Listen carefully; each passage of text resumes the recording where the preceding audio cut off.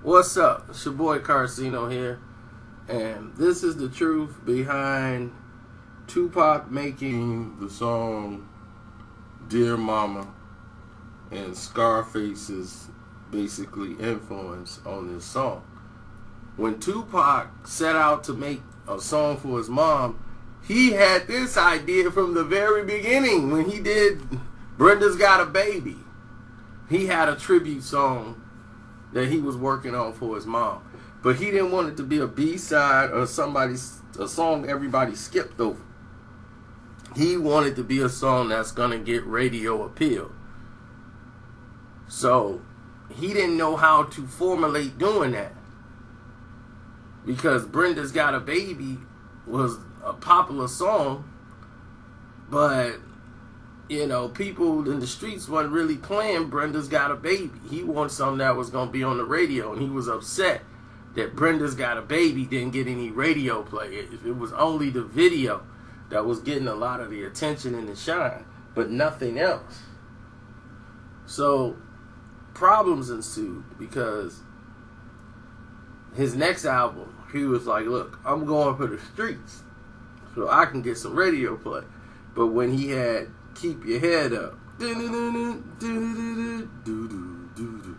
he was like, man, that's the beat I should have used, but that was the format when I came out with Keep Your Head Up, and I Get Around and all that stuff.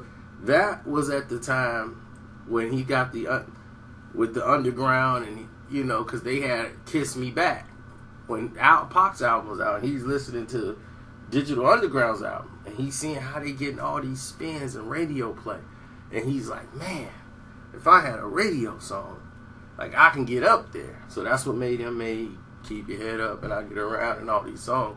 So he's starting to think about, okay, this is how I could do the song for the brothers in the streets, then I could do some songs for the girls too and the ladies. So it's not always hard, but even if I'm talking to the brothers, they gonna feel me. That was his goal. So in 1992,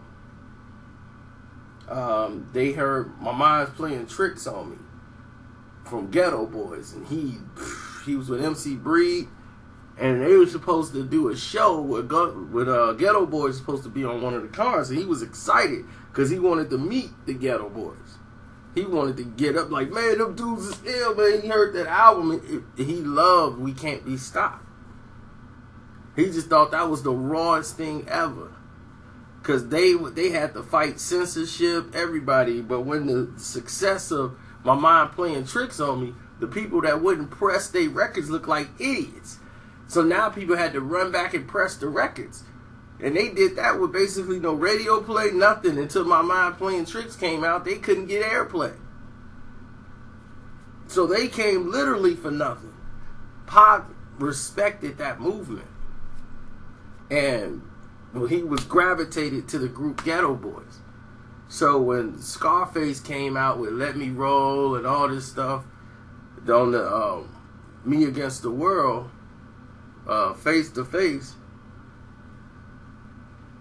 when he had that album, Scarface had a song on there called Now You Feel Me. And when Now You Feel Me came on, that was it. Pac sat back, listened to Now You Feel Me. 1993, he heard Now You Feel Me by Scarface and said, that's it. I know how I'm going to do my song. He freestyled just talking about his mama while that song was playing. He played Now I Feel You so many times and said, that's the realest song they've ever did. Scarface, that made him fall in love with Scarface right there once he heard Now I Feel You. He said, you see how he just grabs you? He said, that song grabbed you. You could relate to it. He was freestyling Dear Mama to that song without writing anything down at this point, just to get the thoughts out, to see how it was going to that beat. If you listen to Dear Mama and listen to Now I Feel You, you could almost take the song and put it on the same beat, and it has the same tempo and rhythm. So Pac was thinking about, making his record. He was working on it. He's working on a lot of projects at the time. He's working on his project, Thug Life. He had a whole big movement was going on. Then he had this case. He got arrested. He was just being harassed completely by the police department. So he got out. That's when you saw him in New York. He got arrested. He spit,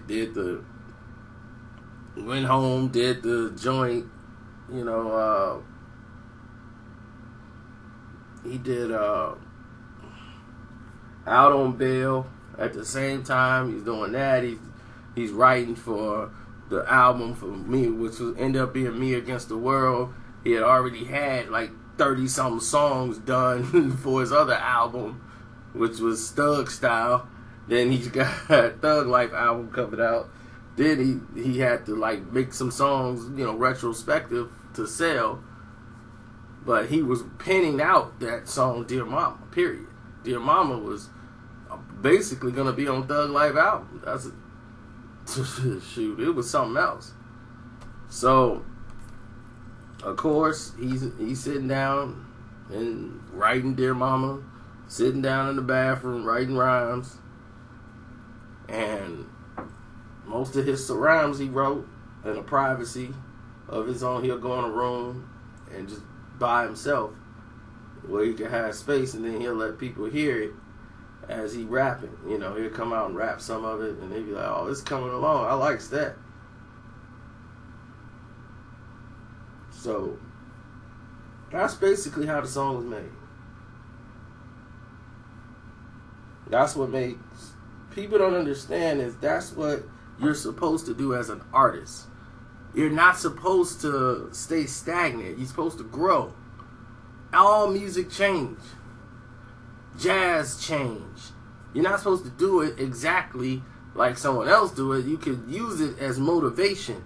You could use it as creative art, art to just basically as an extension of yourself. And that's what it's for. It can give you ideas to create something of your own. Somebody listen to a song from 1980 and be like, man, let me try to do this. Like Bruno Mars, he listened to a song back in the 80s, like a pop rock song. Rock changed. Rock didn't used to be that way. It became pop rock, rock and roll, soft rock, classic rock. Rock changed. Metal changed. All forms of music has changed. R&B has changed. They're not staying stagnant and doing the same different thing over and over. So eventually, rap is going to have to evolve into something else. You can't consistently do the same thing over and over and over. And that's why people are getting so tired of it, because it's not evolving anymore. It's just staying stagnant with people doing less, and less. And it's looking lethargic. Now, I'm all for somebody making a new song, using a new style, and they're adding something to the culture or adding something to the art.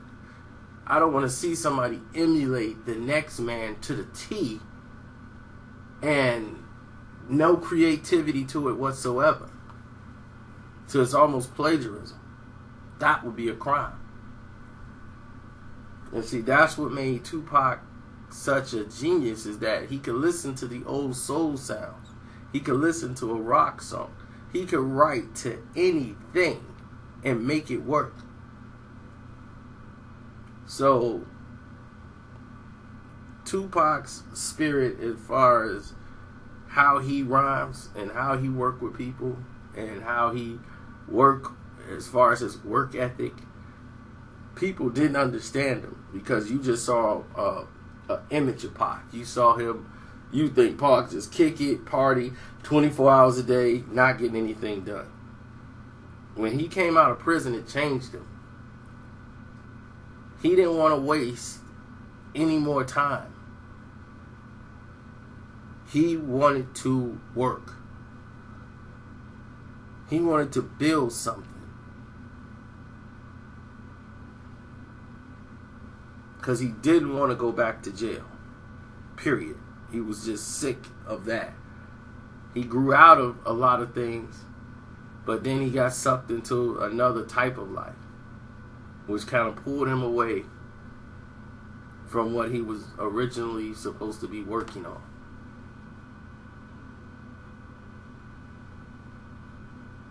But we're drifting off into a whole nother thing that I was going to save for later. So, I'm out.